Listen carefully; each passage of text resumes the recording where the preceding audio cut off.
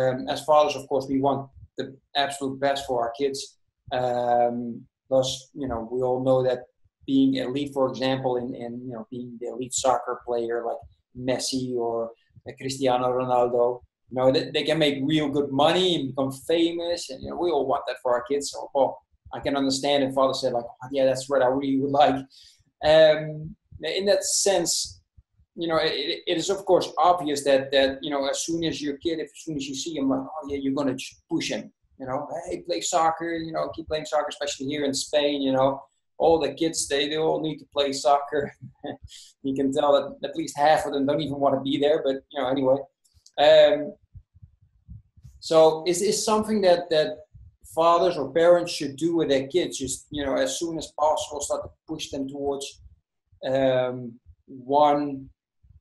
one sport, and specifically in this case, of course, you see even here in regards to soccer. Yeah. So while children are still kind of under that peak height velocity stage, then it's actually more important that they see a variety of stimulus. If you've got a child who's got that ability, you obviously need to get enough hours of training in the sport specific skill and start building that up. But there's still a lot of the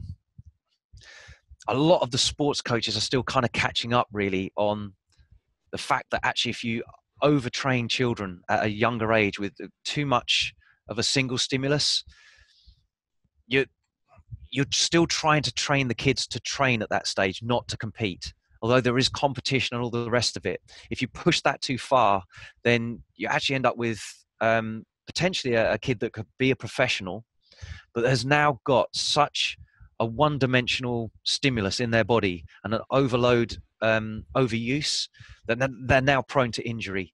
They're not balanced in what they do, and they do lack perhaps movement literacy outside of the sport that they've got.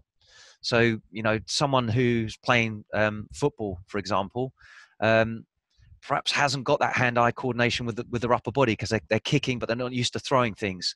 I mean, a really good example of that is like kids that do rowing or something like that, or cycling, where they're not actually up on their feet and controlling their balance. And if they're overdoing that, then you'll find that their actual agility and movement's really poor. But even the children that are targeting a sport and specifically working on that to that intense detail, that there's not a lot of the kids that are peaking when they're kids become the best professionals as an adult. It tends to be, as a sports coach, you're not looking for the kids that are optimum at a young age.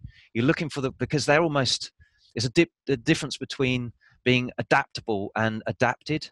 So the kids that are peaked as a kid, that's kind of their peak. They're kind of that's it. They're adapted at that age.